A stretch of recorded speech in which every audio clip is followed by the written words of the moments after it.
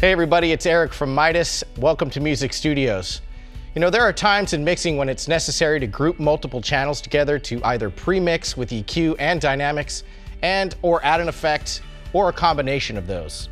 Now subgroups are great for that, plus they're really easy to set up on the M32. So let's go ahead and do that right now. Let's just say I finished checking levels during my sound check and all my channels are up and ready. Now could be a good time to set up some subgroups. Press the setup button. And under the config tab, you have some pre-bus configurations here that might suit your needs right away, but you can go ahead and design it however you need to.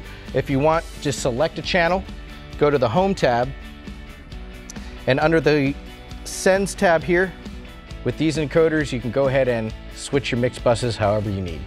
But for this example, I'm gonna go ahead and choose 484 here at the bottom, 484. And what that means is that the first 4 mix buses are post-channel EQ and pre-fader, which is great for sending signals to wedges on stage. The next 8 are set up for subgroups, for pre-mixing single or multiple channels. The last 4 mix buses are set at post-fader, perfect for sending signals to my effects in my rack. Okay, let's set up the subgroup. Let's go ahead and press buses 1 through 8, and I'm gonna go ahead and select bus 5 because the first 4 are being used to send signals to my wedges on stage.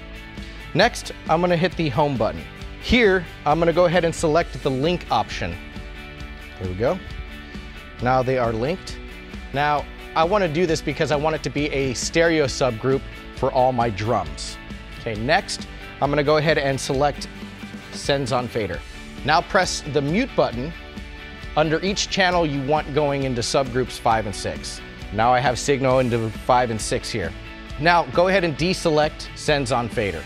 Now what I want to do is go back to those same channels and one by one deselect them out of the master left-right bus. Because I'm not looking to double bus right now, although that would be cool for doing something like parallel compression and some other cool tricks. Cool, now I have a stereo subgroup for all my drums.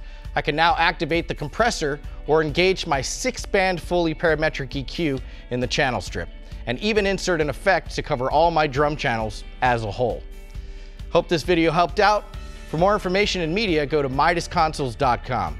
I'm Erik, and thanks for stopping by Music Studios. Happy mixing and see you next time.